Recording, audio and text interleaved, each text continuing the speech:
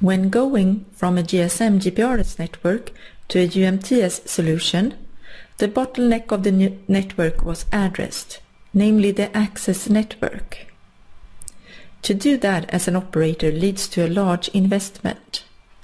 The closer you get to the end user, the more equipment is required. Radio spectrum is also a very expensive asset and cannot be reinvented, only more efficient utilized.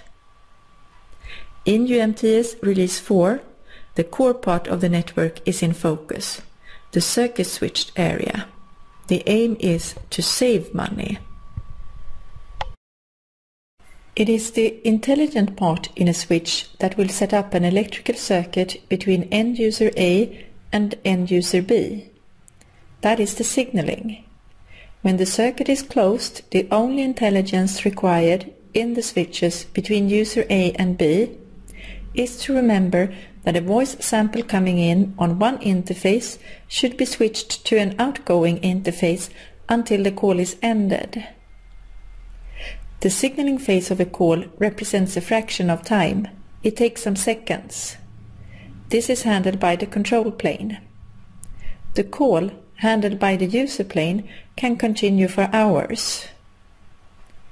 In the Release 4 solution, the intelligence is centralized and low-cost products will switch the voice samples. The node with the centralized intelligence is called an MSC server, and the low-cost product is a router called Media Gateway.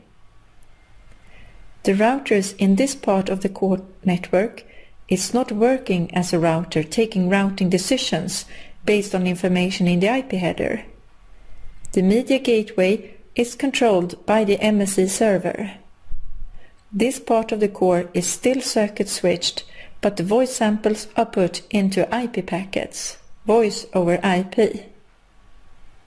This core solution is sometimes referred to as the split architecture.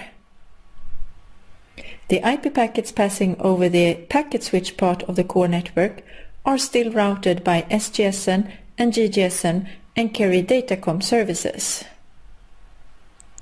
Release 4 is separating the costly control plane from the cheaper user plane in the circuit switched part of the core network.